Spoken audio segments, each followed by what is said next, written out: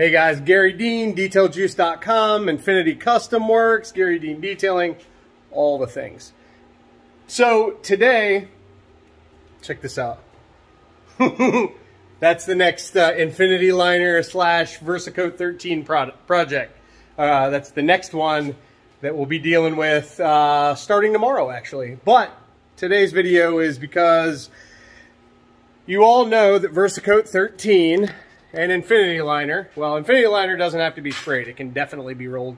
You get a more uniform leveling and flow out with both products if you spray them, and that's why I really lean towards the spray application.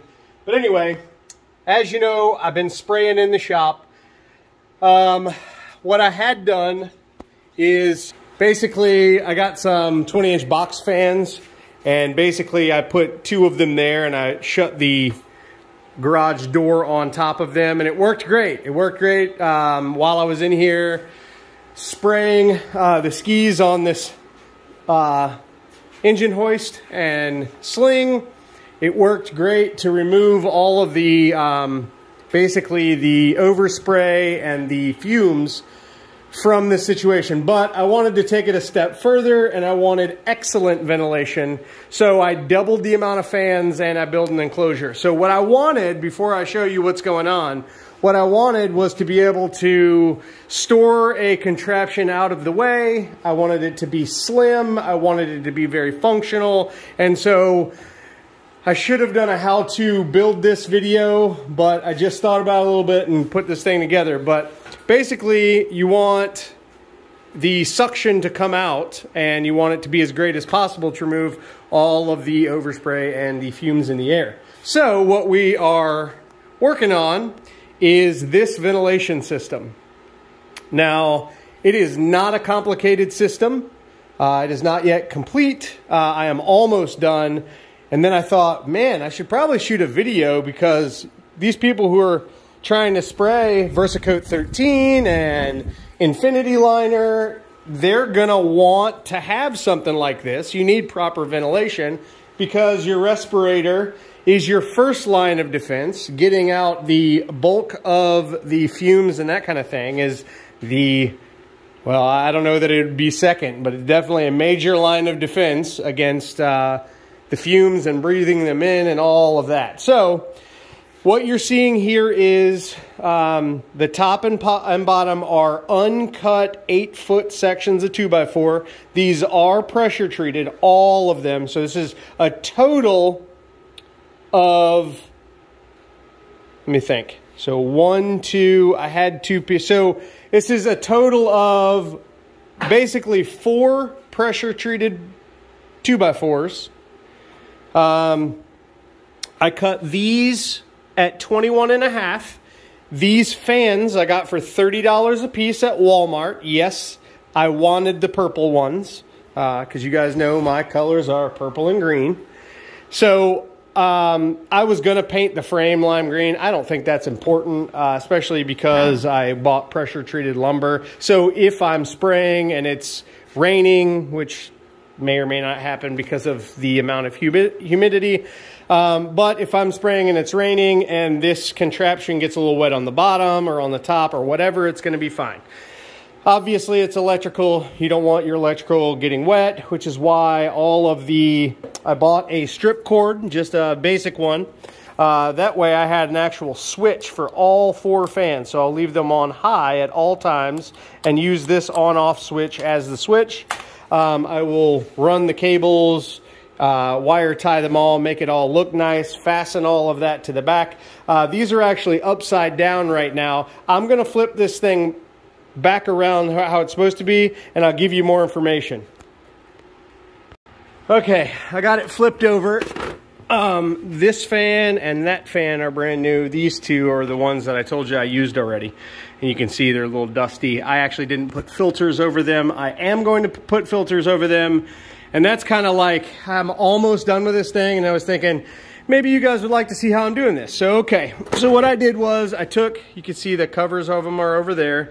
There's 1, 2, 3, 4. There's 6 screws where the, this is actually the front of it comes off. So I took the fronts of all of them off. I did just find some random screws, nothing fancy, but I put 2 screws in the bottom of each one, nice and tight. And on top, what I did was I flipped this one over. I marked the middle. I flipped it over. Basically, I mounted the whole frame, okay, with screws, and then this is held in on top by the handle. The handle clips in right here. You notice I have them all still clipped in. But what I did was I unclipped them and took them out. Well, let me start with this. Okay, so I got everything mounted up just like this, and if you'll see, there's lines in there where I marked, and then I marked the center of where these things were with the wood and with the plastic.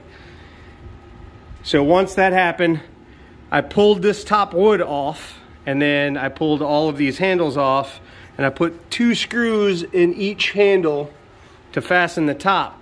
And I did that so that I can still access, and you'll notice there's very little room still in there, but I can still turn the dials and adjust the speeds if I want to.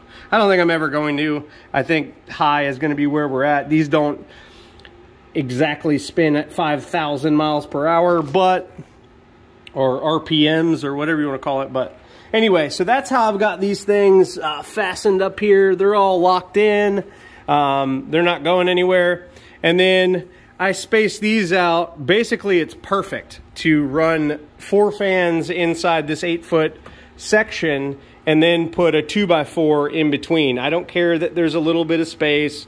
None of that matters. But basically, I want exhaust coming out and nothing to be able to get back in. That's kind of where we're at. So, all right, so that's how I fastened all those. Everything is working and functional.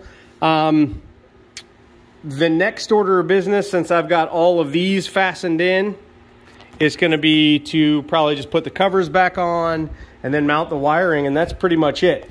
But what I did was, these are 20-inch box fans. There are 4 of them. I got 2 pieces uncut of basically 2x4 in pressure treat. So 2 pieces for top and bottom. I then cut 1, 2, 3, 4, 5 pieces at 21.5 inches, and I put it together just like that. So each of these, top and bottom, are 8-foot uncut. I didn't even cut them. Each of these, and there are 5 of them, 1, 2, 3, 4, 5, 2 ends and 3 center pieces.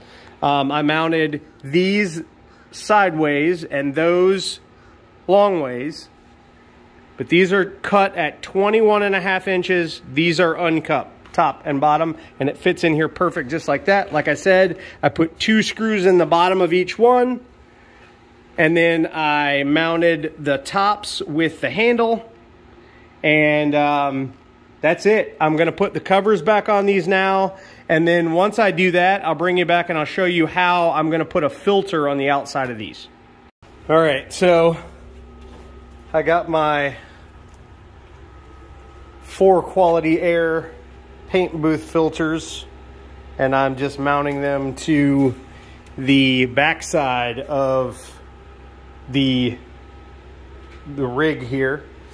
They're supposed to be mounted so that the overspray hits that 3D section first, then through the green, and then there shouldn't be a whole lot extra, but what does get through does hit the fan. But this prevents your fans from getting all nasty and prevents a ton of overspray going out into the environment and that kind of thing. So this is best practice.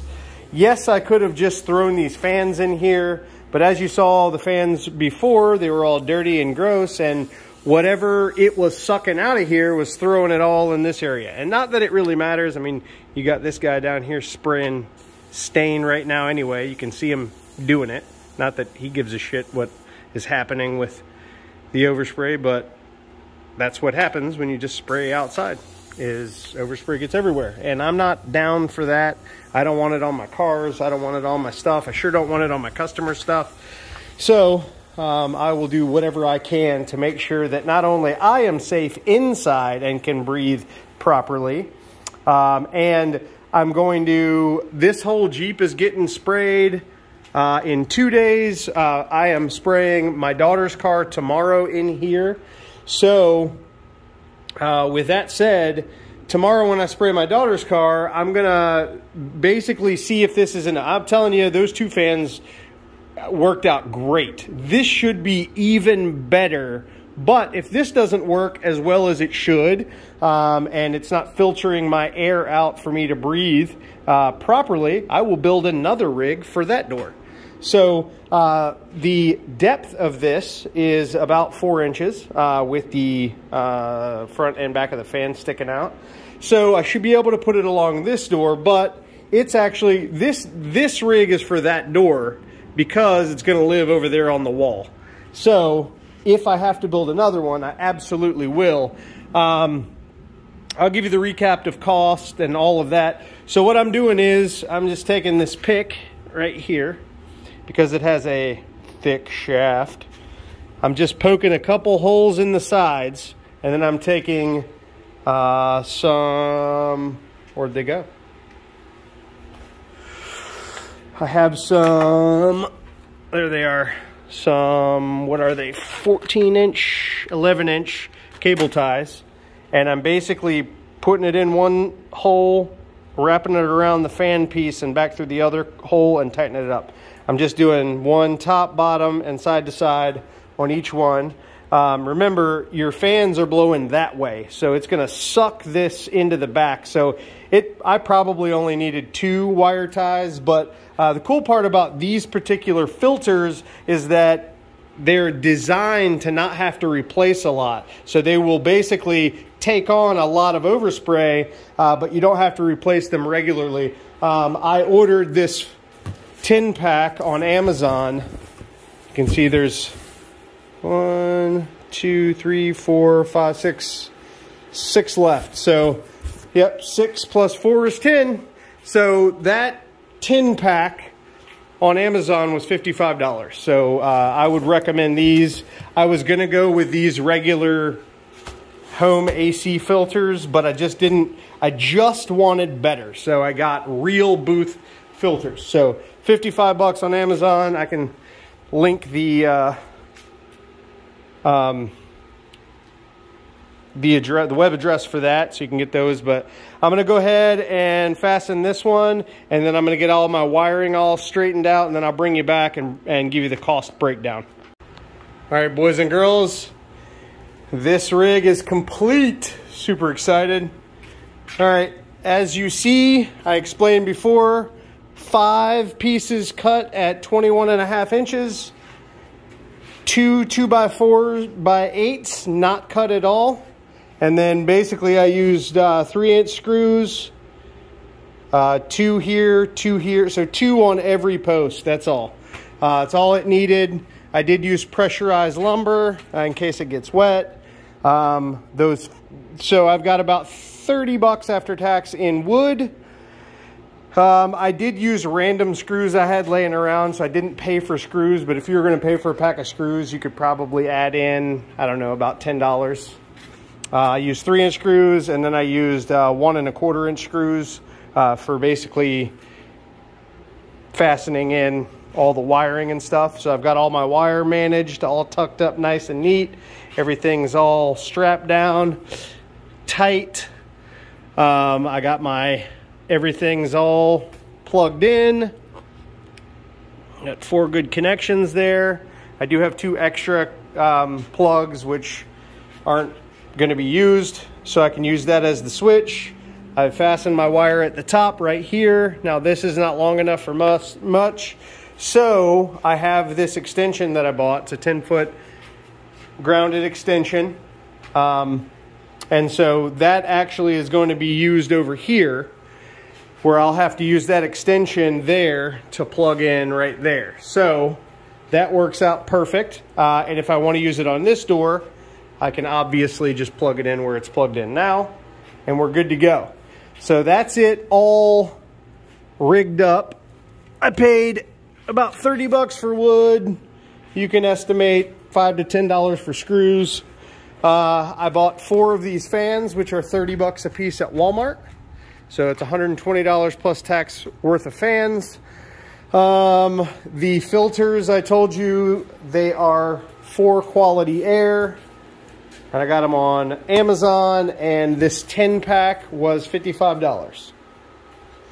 So I used the wire ties to strap to the back, or to strap the filters on, and that is the orientation in which they go.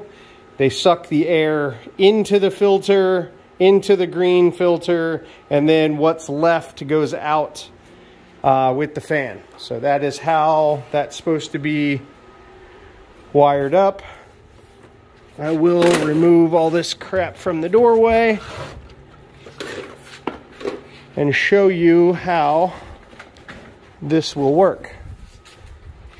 It's not light by any means.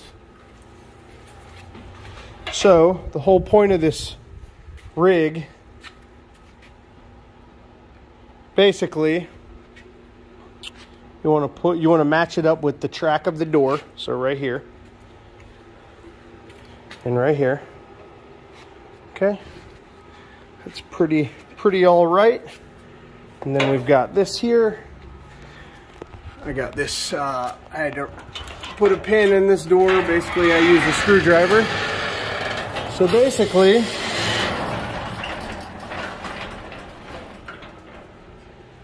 boom.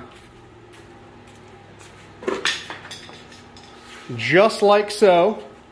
And then, obviously, when it's plugged in, we will be able to, if I can get it,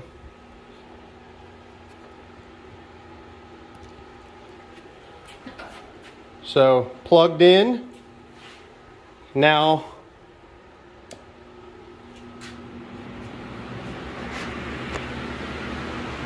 there we go. I could absolutely stuff a filter in there and stuff a filter in there or something. I may or may not. I don't know. I feel like the fans pulling out is going to direct any air that would go over here into the fan. So I'm not real worried about, you know, the crazy areas, because the fan is going to create that suction that's going to pull everything out. But that's where we're at. Good ventilation. It actually is cooler in here now that I've turned that on. I can feel the ventilation sucking out some of the heat. So anyway, so that's what I have spent now 4 freaking hours building. And grand total, I've got about 230 bucks in this rig. About 230 bucks. So I got, let's say, 10 bucks in that cable, 10 bucks in the strip cord, 120 in the fans, 30 bucks in the wood. I have probably $10 worth of screws and wire ties that I use, maybe less. And then these filters were 55 bucks. So that's it. It's not complicated. If you guys want to build one of these to be able to spray your VersaCoat 13 and for it to filter out all of the nasty air and fumes, that's what I would recommend. Right there. So there's also, you know, obviously more areas for overspray and fumes to go out, but like I said, these fans create that suction that is removing air from inside here, and so it is far more likely that the fans will pull the air straight to where they're at and it will filter through those filters than it is that it'll just fly out all these random areas. But again, if it does, it won't be much at all, and I feel great about this. And when I'm done using it, hit the switch, turns all of them off. I then can just unplug and move it straight out of the way, and it will live over there on that wall or over there on that wall. So that's it. That is my filtration rig for spraying VersaCoat 13 and infinity liner. All right, that's it, guys. Nothing super fancy, but I definitely needed some good ventilation in here. I'm getting bombarded with VersaCoat 13 and infinity liner jobs. Everybody wants this stuff. It is the latest and greatest in paint protection, gel coat protection, ceramic coating, paint protection, film stuff. All in a clear coat. It's pretty amazing. So anyway, if you guys want to build one of these and I can help, let me know. My cell phone number is 813-846-4406. And my Instagram, I'll put that right here. It's Garry.Dean.35. But that's my air filtration rig for my brand new shop. We're going to see how this does tomorrow on the 2010 Hyundai Elantra. I'll be spraying with the VersaCoat 13 and some pearls. So I'll shoot a video on that. But if this is not adequate, I will build a second rig for the other door. But like I said, 2 fans was plenty when I sprayed my truck in here, and I've sprayed 6 different ski bellies in here since then, just with the 2 fans, and it was great. So doubling it up and then putting more structure and filters on the situation, I think, is all I really need. But like I said, if I got to spend another $230 to get better filtration, we gonna do it. So anyway, check out VersaCoat 13 at detailjuice.com. It has its own category, so if you're looking for it, go to the shop tab. As soon as the categories are brought up, look for the VersaCoat 13 category. We also put it in the ceramic coatings category as well. So if you're looking for it, that's where it's at. Some people couldn't find it because, well, it had its own category and they were looking for a ceramic coating, which it is, but it's more of a clear coat / paint protective film spray on wonderful amazingness layer of force field goodness, if that makes any sense. So yeah, if you need some help building that, let me know. If not, get on it because you're going to need it. Thanks for watching, guys. Have a great day.